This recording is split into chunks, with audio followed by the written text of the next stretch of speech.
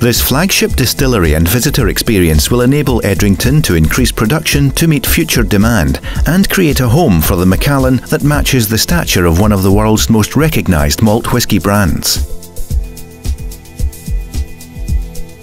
Tradition meets innovation on the Easter Elchies estate in Speyside, creating a truly elegant, unique and iconic structure.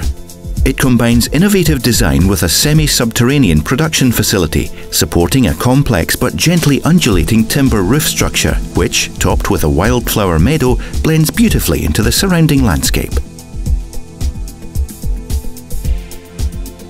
Engineering ingenuity was required to build such a cutting-edge structure alongside existing distillery operations.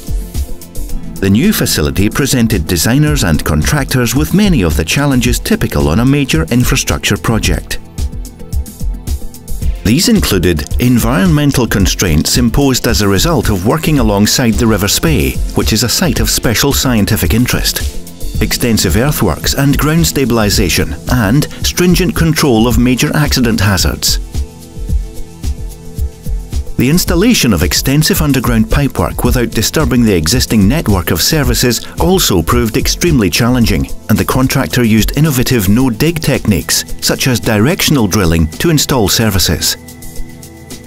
The contractor worked closely with the Scottish Environmental Protection Agency and local fisheries bodies to develop a bespoke water management system, ensuring zero environmental impact on the neighbouring Spey. This project demonstrates the value of true collaboration between the client, the designers and the contractors to create an iconic building that provides a unique visitor experience with a sense of theatre and a state-of-the-art distillery facility.